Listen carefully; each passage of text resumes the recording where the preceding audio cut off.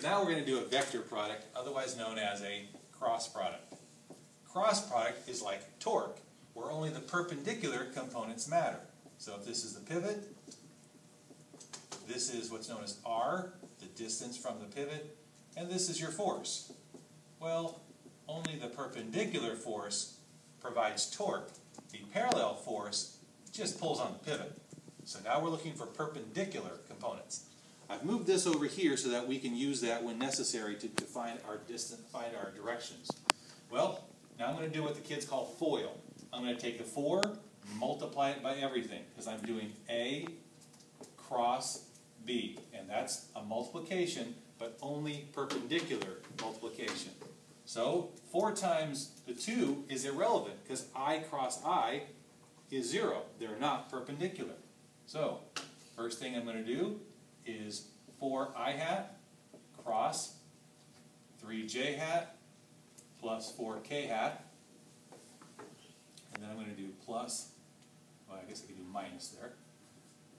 2j hat cross negative 2i hat plus 4k hat. That appears to be in my way. We'll see if I get lucky. Minus 6k hat cross negative 2i hat plus 3j hat. This is where it's going to be a matter of you have to keep straight what you're doing. So I'm going to cross these two first. And I'm going to do this first by just the numbers, and then I'm going to do the vectors. This is probably going to be in my way. So 4 times 3 is 12. I hat cross j hat plus 4 times 4, which is 16. I hat cross k hat minus 2 times 2 is 4. J hat cross I hat. Negative 8. J hat cross k hat. Positive 12. K hat cross I hat. And then negative 18. K hat cross j hat. Okay, so here we go. What's I cross j? Take your fingers, point it in the direction of I first, then curl it in the direction of j. Now notice my hand does not curl this way, so I have to move my wrist. I cross j gives me k. So this gives me 12 k hat plus 16 times whatever this is. Well, I cross k.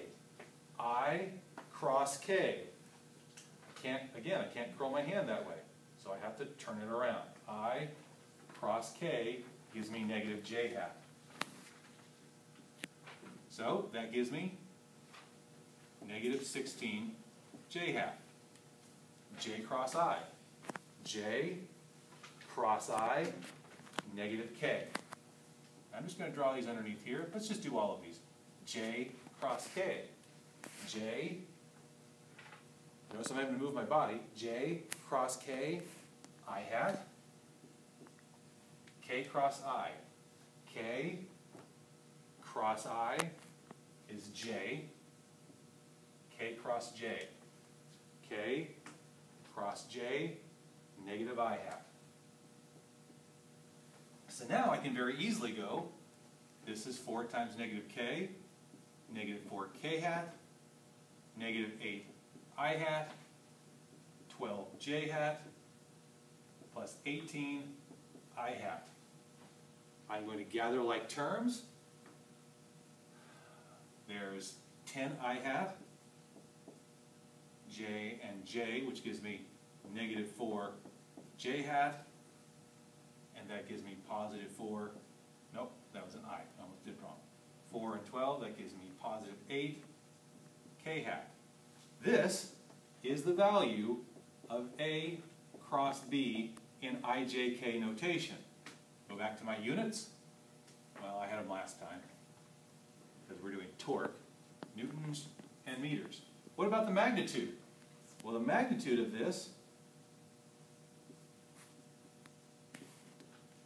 is again going to be x squared plus y squared plus z squared. Take the square root.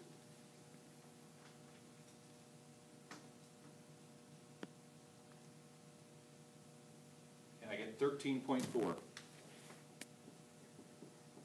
Newton meters.